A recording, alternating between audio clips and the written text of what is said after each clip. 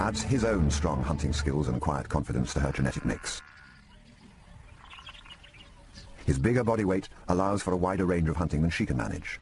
But his greatest skill is his ability to clinically analyze the forest with cold calculation. The result is often surprising. When the buffalo stream in from the swamp, Burnt Ebony doesn't move away, but chooses a parallel course. For a leopard to hunt buffalo would be extremely rare. They're too large and much too risky to take on. But he knows what he's doing.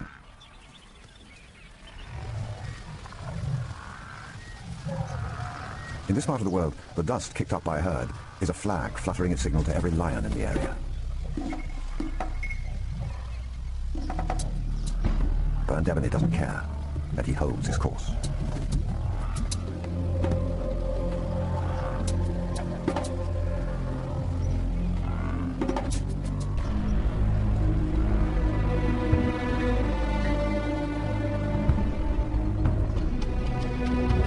Usually leopards bolt at the first sign of a lion, but when he strolls on with little more than a glance over his shoulder, his confidence unnerves the lions.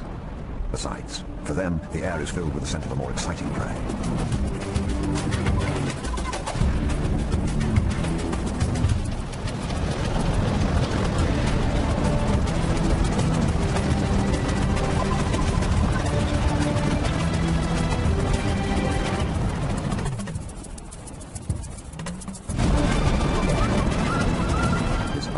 Miss nothing.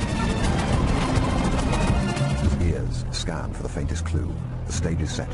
Impossible prey, the area's largest predators, and a chaotic killing field. This is exactly what Burnt Ebony has been waiting for. But he had better beware.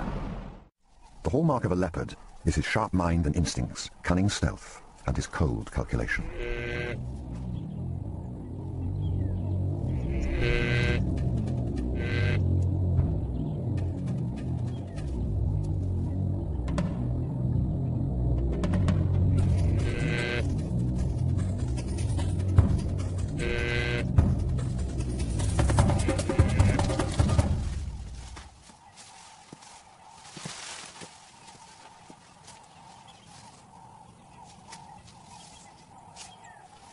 His signature is this death grip, silencing his prey in an instant. This way he can kill right under the noses of the hunting lions and within a herd of buffalo without them even knowing he is there. But most of all, he sees confusion as an advantage.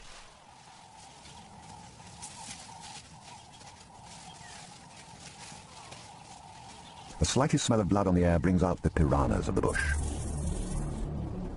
But leopards can hoist twice their own body weight vertically up a tree, so the baby buffalo takes little effort.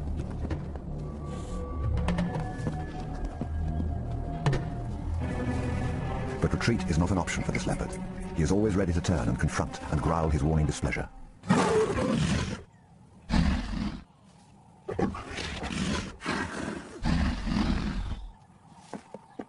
It's sometimes hard for us to appreciate that in this melee of strange-looking animals and incidental interactions, many of these creatures actually know one another intimately. The hyenas can tell him apart from other leopards.